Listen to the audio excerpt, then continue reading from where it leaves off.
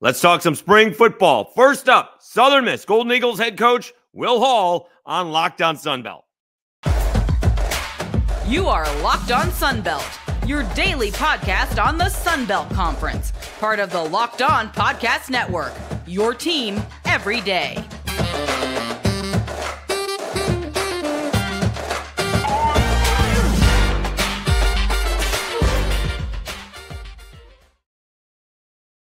All right, Dave Schultz, Locked On Sunbelt, your team every day. Today's episode brought to you by Gametime. Download the Gametime app, create an account, and use code LOCKEDONCollege for $20 off your first purchase. Okay, we've done a little bit of occasions over the last few days, but hey, they're on a winning streak. What can you do? Let's talk some spring football. We get to chat it up with our buddy Will Hall of the Southern Miss Golden Eagles. We talk about the course correction midseason last year. We talk about it's time to win, and you don't get a lot of honesty like that from coaches. They always have a bunch of excuses, and at least heading into the season, Will Hall is not making any. And then he is one of the few guys that's all in on this NIL, and he has been very prominent in social media on it. It was a great conversation. We talk about the quarterback competition, and I knew there was a reason I liked Will Hall. He's very excited about, wait for it, his tight ends. Let's get to it. He is the head coach of the Southern Miss Golden Eagles. He is Will Hall. Dave Schultz back on another edition of Locked On Sunbelt, your team every day. Always thrilled to catch up with our buddy, the head coach of the Southern Miss Golden Eagles. He is Will Hall. All right, Coach, a little bit odd. Explain what's going on. You guys had your spring game this past weekend, but you're having two more practices. What is that all about? And thanks for hopping on Locked On Sunbelt. How are you? I'm doing great, man. Doing great. I just, there's more people that have done this than just us, through the years, and we've researched it. And, part of it was a logistical issue. We always try to have our spring game on a weekend where our baseball team's at home because we have, an unbelievable baseball program, and we're top 10 in attendance nationally every year. So it's always a fun weekend. This weekend, it just wasn't able to work. The weekend before Easter, we were on the road in baseball, and the 2 weekends after Easter, we were on the road.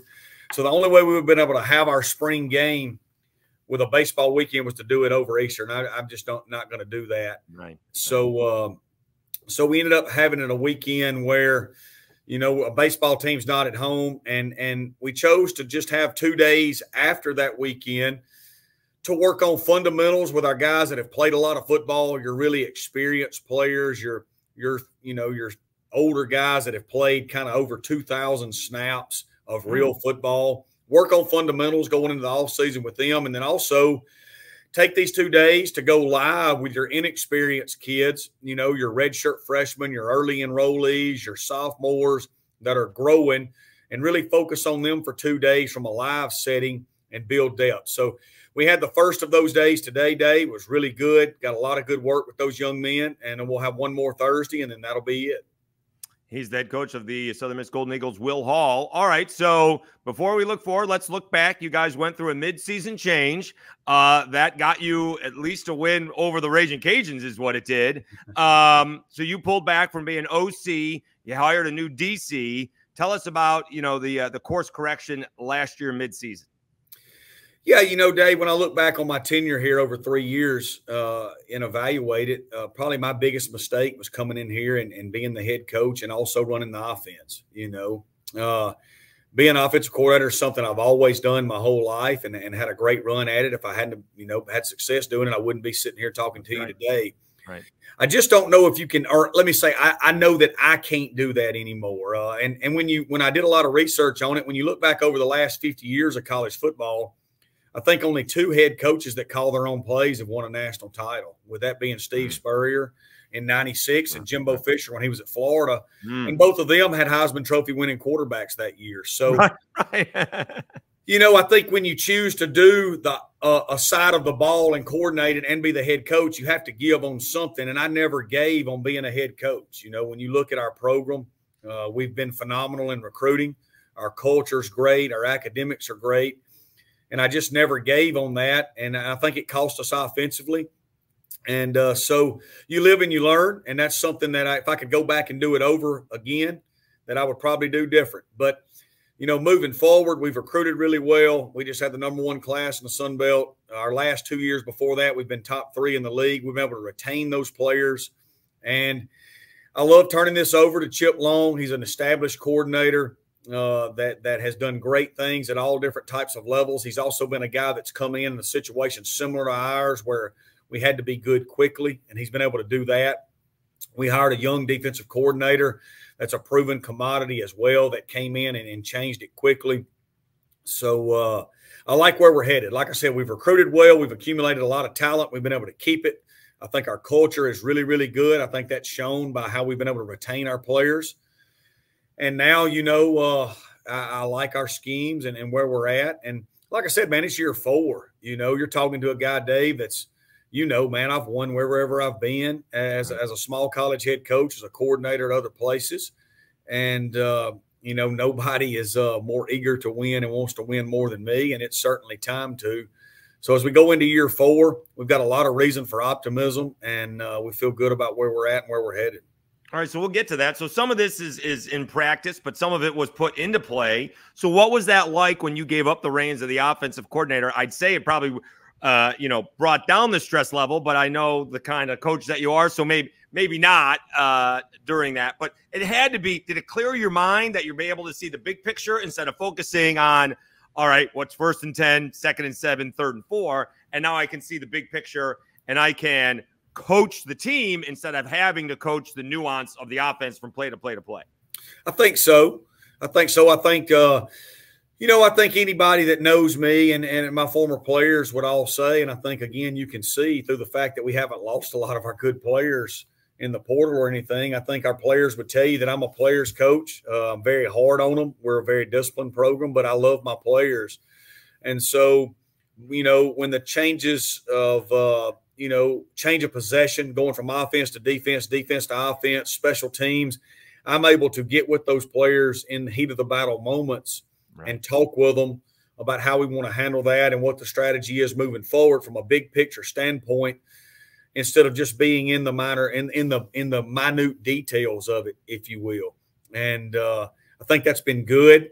Wish I would have done it sooner, but I didn't. Sure. And like I said, hindsight's 20/20. I take responsibility for that. You live and you learn, man. We're in an ever-changing landscape that you're trying to stay on top of in every way. And I feel good about, a lot of things we've done here. And I think we're on track for a lot of success moving forward. Knowing Will Hall as I do, he is not harder on his players than he is on him. So we do know that. No one takes more responsibility for his program than Will Hall does. Okay, let's take a timeout. When we come back, Will Hall is very honest. It is time to win. It's basically put up or shut up time for Southern Miss as he is heading into his 4th year as the head man with the Golden Eagles. We will do that right after I tell you about FanDuel.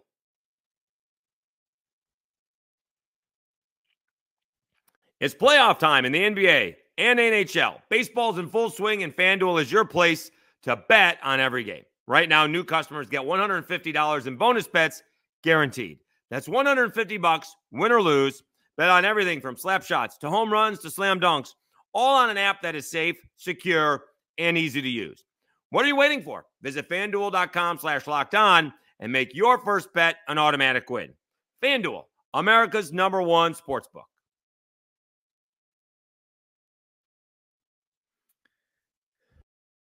All right, Dave Schultz, Locked On Sunbelt, your team every day. Let's continue our conversation with the head coach of the Southern Miss Golden Eagles, Will Hall.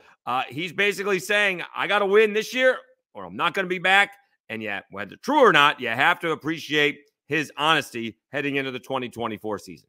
All right, so let's talk about, like you mentioned, it's time to win. All right, I didn't get that out of nowhere. That's what you brought that on yourself. It is not going to be an easy Sun Belt West, right? He had all kind of quarterback issues over there at Texas State. They end up with the Sun Belt Player of the Year in Jordan McLeod. You do have experience coming back with the Cajuns. South Alabama is breaking in somebody new. Arkansas State has, an up-and-coming sophomore. So you're saying it's time to win, but that is not – the challenge is there. It's not going to be an easy division. Bryant Vince, Coach Vincent over at ULM only turned over half of the roster. So there's a whole lot of competition stacked up in the West in 2024. Oh, there's no question. And you know, Dave, I've got great respect for the Sun Belt overall and the Sun Belt West. Phenomenal league. I think it's the best group of 5 league in the country. And like you said, man, I got great respect for Coach Diaz over at Louisiana. And I know Coach Vincent at Monroe. And man, what Coach Jones got going last year in his 3rd year at Arkansas State was phenomenal. You know, South Alabama's in some transition. Troy's in some transition, but they've been kind of the kingpins of the West for the last 2 years. Yeah. And, you know, and then Texas State, man, what a phenomenal job Coach Kenny did last year in year 1. So there is going to be a lot of competition. But, you know, man, we're Southern Miss, and this is year 4. And like I said, we've had – I came here, Dave, and said, you know, we have to stack 3 consecutive years of recruiting on top of each other to put ourselves in position to have the roster to compete in the best group of 5 conference in America. Well, we've done that now, you know, so there isn't a whole lot of excuses to be made. It's year 4. We do need to win, and it's time to win. It's 2024 in college football. Yes, I said it, and people can say, well, why would you say that? Well, it's the reality of it. Whether I said it or not, it is what it is. It's year 4. Right. If you don't win, you know, I mean, like, it is what it is. You know me, I keep it real, man. I mean, it's time to win. It's year 4. And if we don't, then I probably won't be here. And if we do, it'll be real good, and we'll be here for a long time like we always wanted to be, because I love this place. But I feel good about where we're at. I feel good about what we've recruited and what we've built. And I think it's going to be a very difficult schedule. And I think I certainly feel like we're up to the task. He's head coach Will Hall of the Southern Miss Golden Eagles. All right, let's talk quarterback. You have a quarterback competition. I'm not going to be foolish enough to ask you who your starting quarterback is, although I have asked you that for many, many years. How did the competition go in spring? Let's just do an open-ended question like that.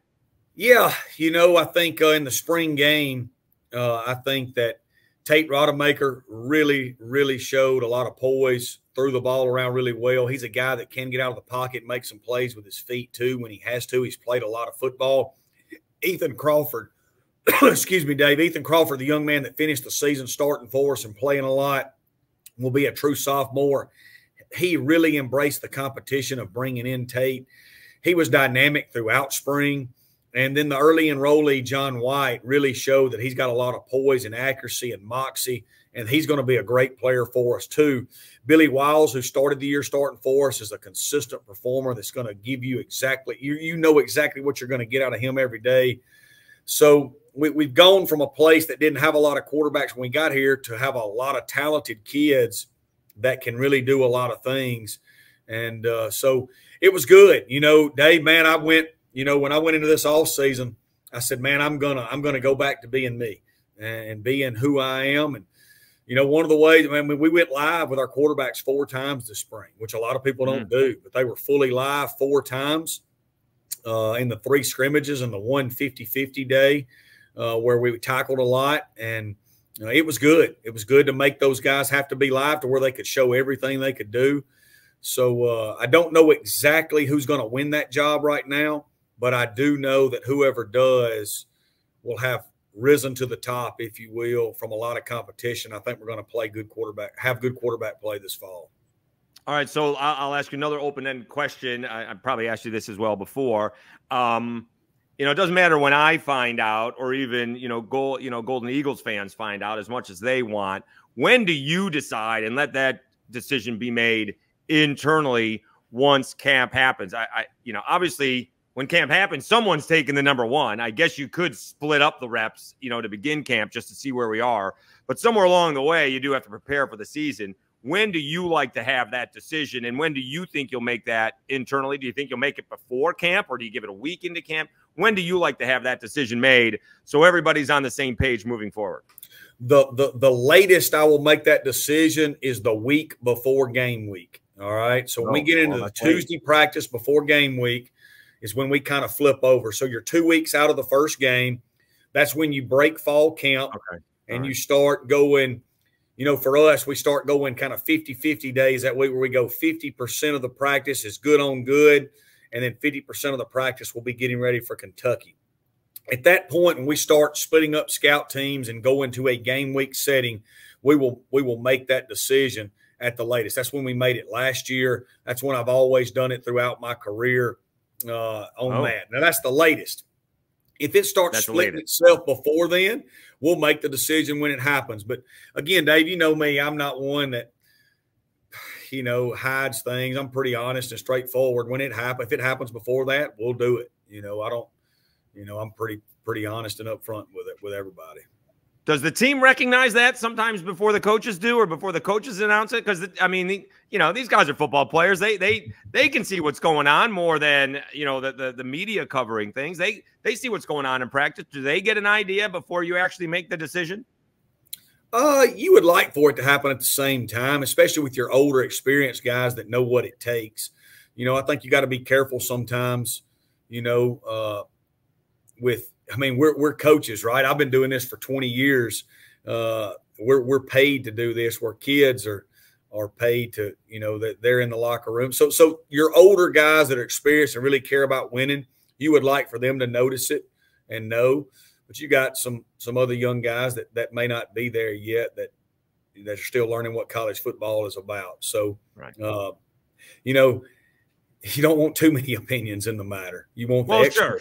You want the experts' opinions in the matter, So I don't know if they have to give their opinion, but they can see what direction things are going. And given the opinion is reserved for a very special field. Well, you would like for it to be an obvious deal. You would like for it to be where, hey man, this guy's the starter. There's no doubt. And hopefully it will be.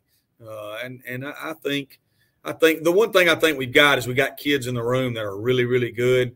They support each other, and they're highly competitive. They've not, we had all three of them were coming back, or two of them were coming back, and we early enrolled the number one quarterback in Mississippi, that was all-time passing leader from high school, and then we signed a kid that had played 23 games at Florida State, and nobody batted an eye. They just came to work every day. So that's what you want to see, and I think that's filtered throughout our program. All right, one more timeout. We'll come back and wrap up our conversation with Golden Eagles head coach Will Hall. He talks about being all in on the NIL. Let me tell you about Gametime. Gametime is now an authorized ticket marketplace of Major League Baseball, which makes getting tickets even faster and easier. Prices on the Gametime app actually go down the closer it gets to first pitch.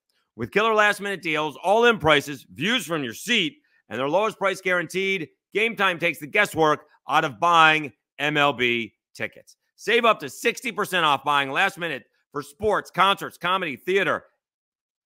You get the zone deal. Save even more when you choose the section and let Gametime choose the seats.